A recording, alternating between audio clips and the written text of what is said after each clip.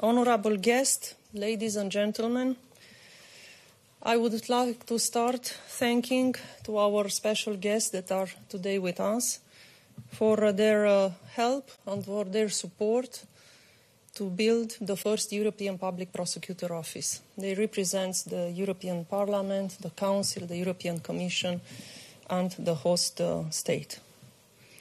Ladies and gentlemen, this is a historic moment.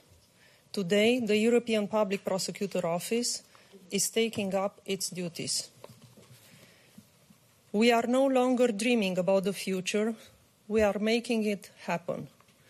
After more than 2 decades of legal discussions, followed by difficult political negotiations, we took less than 2 years for practical preparation. This is it. So, today, it's not about an extraordinary legal text. It is about those who have to make it work. We have an enormous responsibility. There is no precedent for a European Public Prosecutor Office. Our decisions will directly affect the fundamental rights of European citizens. We are the first really sharp tool to defend the rule of law in the EU. Our success is a matter of credibility for our Union.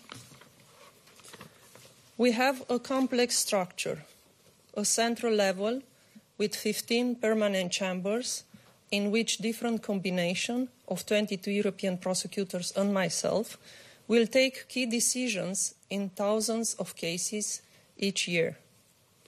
We have decentralized offices for altogether 140 European delegated prosecutors using different equipment, technologies, methods and languages.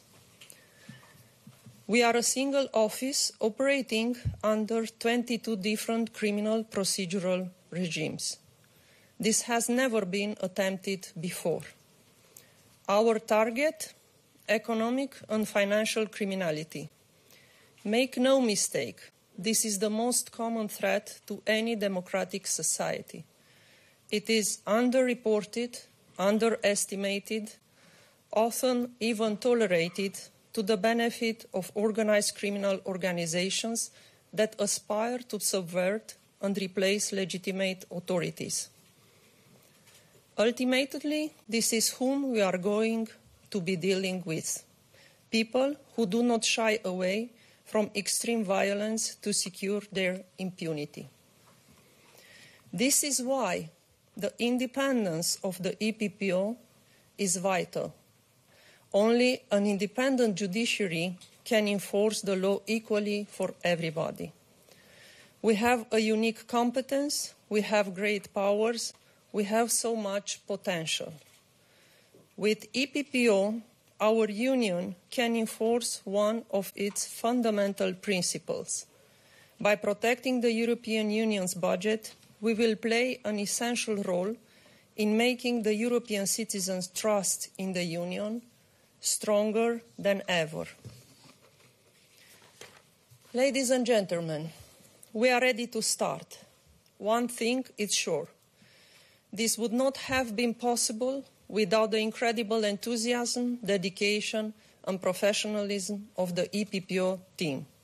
Thanks to them, as from today, there is a simple address where to report suspicious of fraud for the EU budget, the EPPO.